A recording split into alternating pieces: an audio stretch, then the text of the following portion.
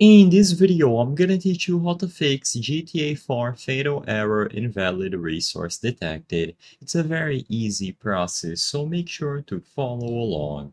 If you are trying to run Grand Theft Auto 4 through Steam or the Rockstar Games Launcher, and you are getting this error message telling you that invalid resource detected, then there are a couple of fixes that you can try to alleviate this issue.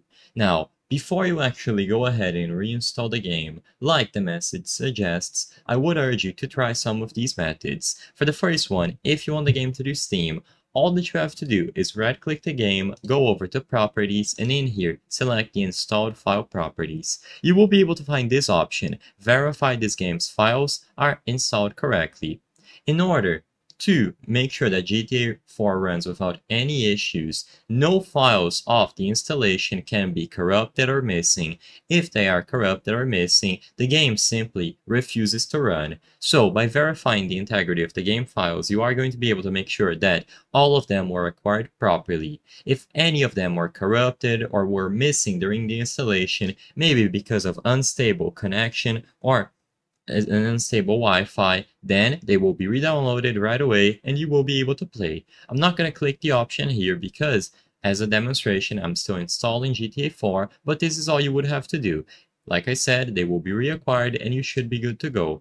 If you are doing this through the Rockstar Games Launcher, to my knowledge, there isn't going to be an option to verify the integrity of the game files. So, at that point, I would either suggest you to try to change the installation folder of GTA 4 and run it from a different folder, maybe bring it back to the original one, and then run using the executable file instead of the launcher, but because there is no option to verify the integrity of the game files inside of the Rockstar Games Launcher, the best course of action is indeed to reinstall the game. I know that if you have a slow internet connection, this is going to take a while, but usually this error refers to any files missing and the game not being able to run. So by reinstalling the game on a fresh install, you are going to ensure that all of them will be acquired properly this time.